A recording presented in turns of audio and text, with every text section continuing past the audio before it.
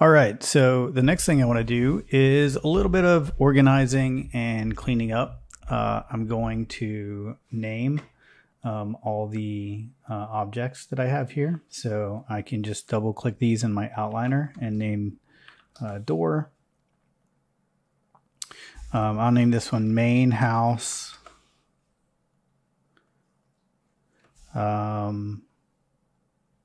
House add for house edition, and then chimney. I also want to select everything and delete my history. As you're modeling, if you look in your channel box over here, you'll notice that you have sort of like a bunch of inputs being added up here. And this is just the fact that basically everything in Maya is a node. So every function you do, a node gets created. Now, over time, this will slow down Maya quite a bit. So we do need to keep this clean and periodically just delete all of these. Now, there are cases where you don't want to delete your history, but in a situation where you're just modeling, you can delete your history. It's fine if you just want to stay sort of clean and organized.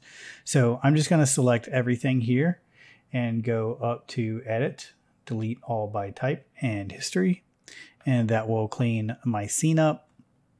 The other thing I want to do is, of course, save my scene, but not only save my scene, but set a project for it.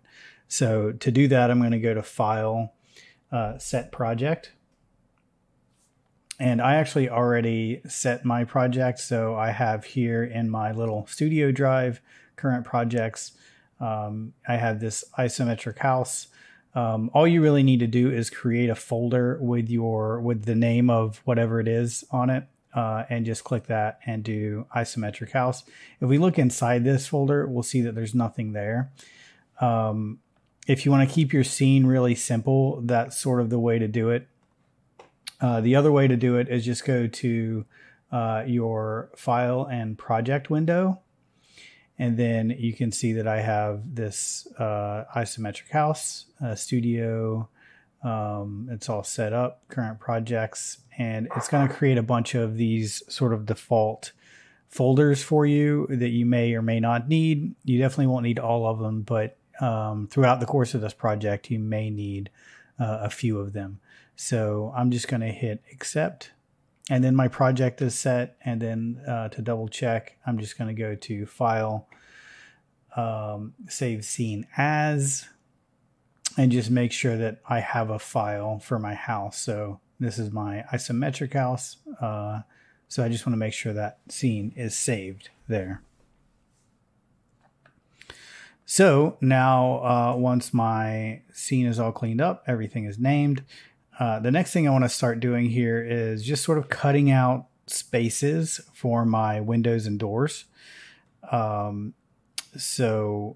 That again is going to be done with probably the tool that we're going to use more than anything, and that is the multi-cut tool.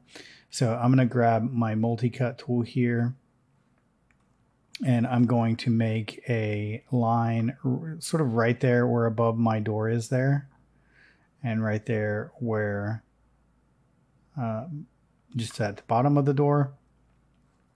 And then I'm looking at my windows here. They're not, some windows are larger than others. I'm going to try to keep things a little bit simple and keep them to be a very similar size, with the exception of maybe this tiny one up here.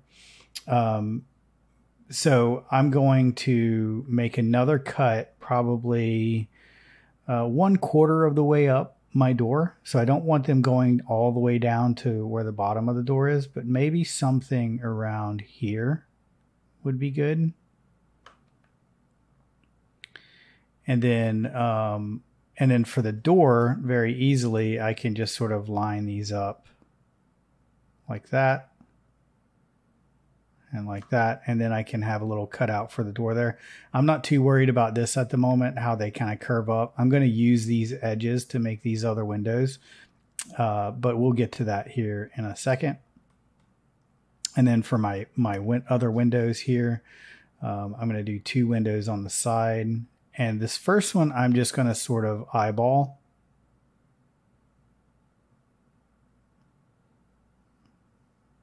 get it somewhere around there. And then I'm actually going to use the cube I have for my door to kind of measure that space. So I'm just going to put that there and kind of size up that space. Mainly, I just need to size it horizontally.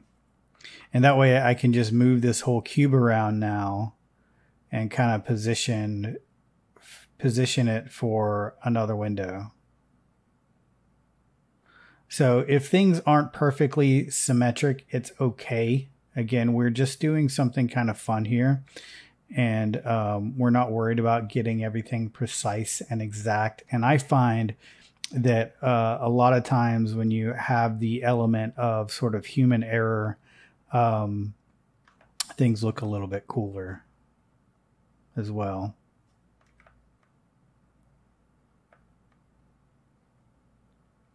So I have those two there. I'm just going to move this guy to the side for now.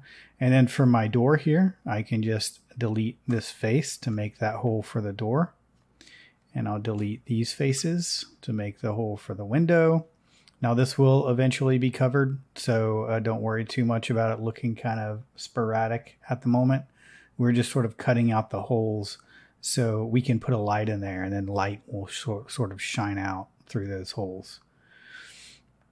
So then this guy, this little cube here that I'm using as sort of reference, I'm going to take this guy and just rotate him 90 degrees. So I'm just going to start rotating, and then I can come over to my my channel box here and just do 90 degrees. And then I'm just going to kind of put that in place where that other little window is. It looks like that one might be covered up or something, or I'm not quite sure if that's even really a window. I'm actually thinking now that I'm looking at it that I might just leave that no window there. But I do want windows here on each side of my chimney. So I'm going to just put that guy there. And then same thing, I'm going to select that geometry, go to my multi-cut tool, and I want to cut in some new edge loops to kind of match where that window goes there and there. Again, just eyeballing everything. It doesn't have to be precise or exact, just sort of like in the ballpark of where things should be.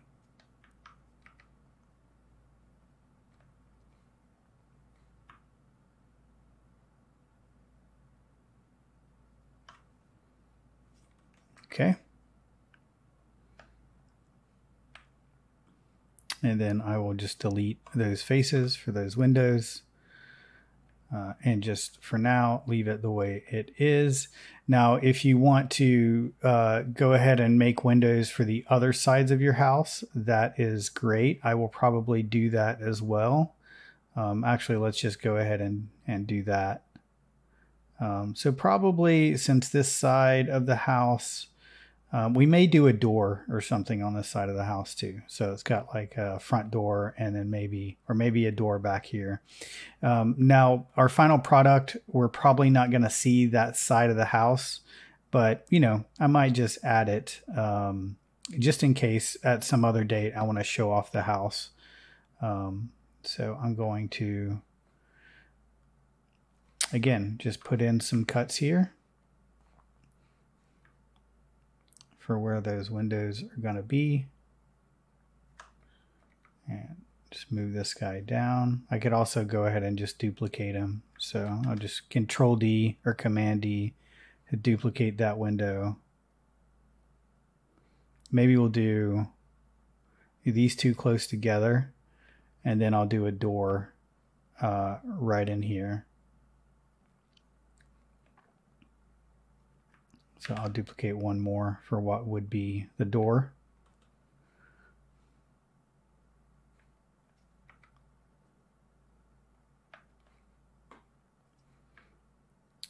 And again, doesn't need to be exactly the same way I'm doing it. I want you to use your sort of creative freedom to do things the way you like. The one thing about Maya is there's always, or any 3D modeling application for that matter, there's 100 different ways to do anything. So I don't want you to think that my way of doing anything is by any means the end all be all of the way of doing things.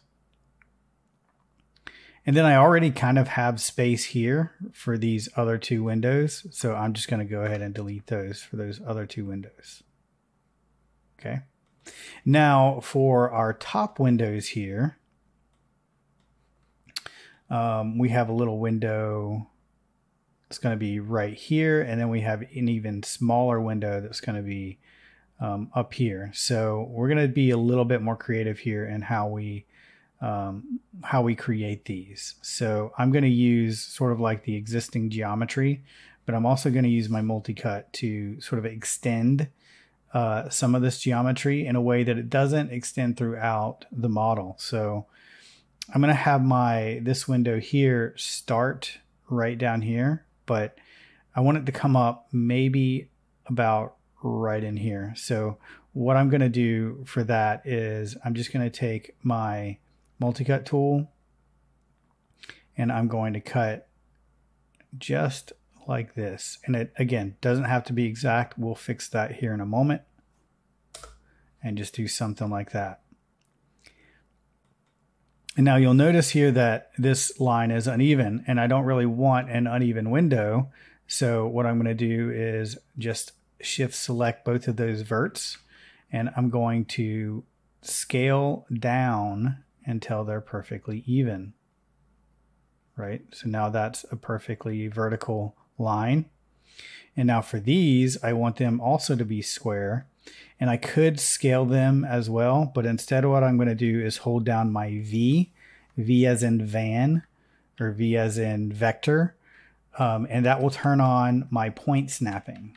And with that held down, I can sort of hover over my my X-axis arrow here, click and hold, and I'm just going to hover over the point I want it snapped with. So that point right there. So now it's perfectly aligned with that point. So I'll repeat that. So hold down V and just perfectly line that up. Perfectly line that up. And now I have a nice little hole here that is basically all quads for my little window. And then I can just go ahead and delete those faces for that window. And then I'm going to have another tiny little window up here. So I can kind of just do the same thing. So I'm just going to grab my multi-cut tool and we will, let's see, we'll have it maybe start here. I definitely want it to be a tad bit smaller.